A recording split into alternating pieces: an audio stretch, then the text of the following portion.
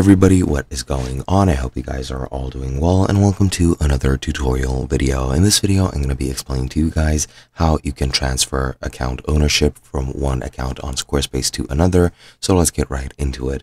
Now, to transfer your domain, what you're going to want to do is you're going to need to add your second account as a collaborator on your site. And we're going to be doing that really quickly. Now, I don't have any other accounts, so I won't be able to transfer anything and add anybody into my site. However, I'll just, show you guys the steps, and you should be able to, repeat that yourself. Now, to transfer the domain, or rather to add the contributor, click on settings, then go into permissions and ownership, click on permissions and ownership, and as you can see, you can invite a contributor. You can just enter your name and the email address of your second account. Make sure you give yourself administrator privileges, then invite your second account, accept the invitation, and now you will be an administrator on this site.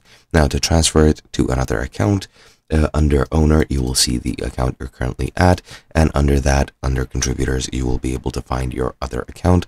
What you want to do is click transfer ownership, log in again with the account you're currently using to pretty much confirm it's you, and then from the drop-down menu, select your second account, click continue, and follow the steps until the transfer ownership functionality works its magic.